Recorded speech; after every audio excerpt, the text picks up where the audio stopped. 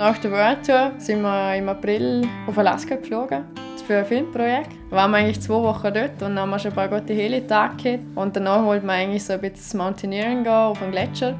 Ich hatte letzte Line Choice gehabt und bin als letztes gefahren. Dann habe ich so ein bisschen ein kleines Slav-Problem bekommen.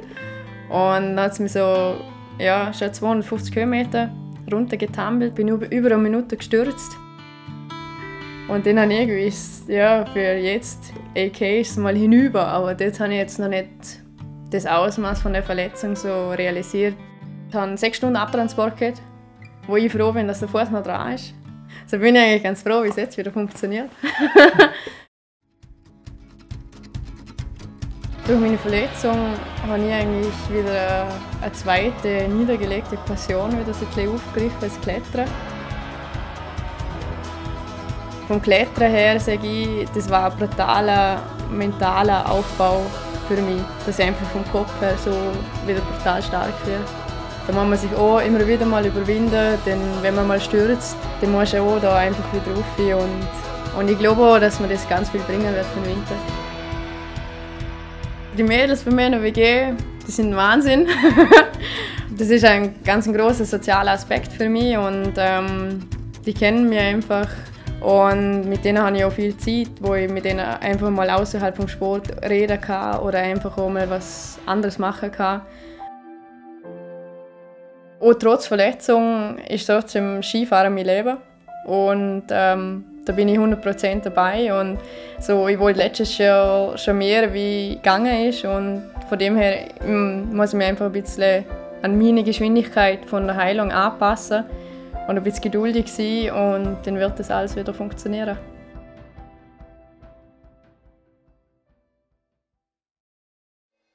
Rodney, 22 years old. I won the Freeride World Tour last year as a rookie. Plan on coming back to do it again this year. Jim Jack said to me when I was in the junior tour was, "Hey man, risk reward." How did he hold on to that? Oh my God. He has just played the biggest get out of jail free card of the day so far. Is it worth it? Simple as that. First competition, had a big crash. A big bomb hole on the landing. Second competition, had a really good run to my feet. And there, ladies and gentlemen, is our new leader. Like in Verbier, there's not a lot of coverage. That competition specifically, I was feeling pretty scared going in. Don't change it because everyone else is changing it. Change it because that's what you're feeling. He will take the Freeride World Tour men's ski title in his rookie year on tour. It was a career highlight of my life for sure. Won the overall that year and then went right into school. Senior year, but I will have at least another one to go after this. Had a very much of a roller coaster of a school career. I was putting a lot of pressure on myself, but now that I know I can do it, it makes me appreciate the path I'm going now. Out in the wilderness, hanging out, sitting out there just to have a good time with your friends and just kind of relax.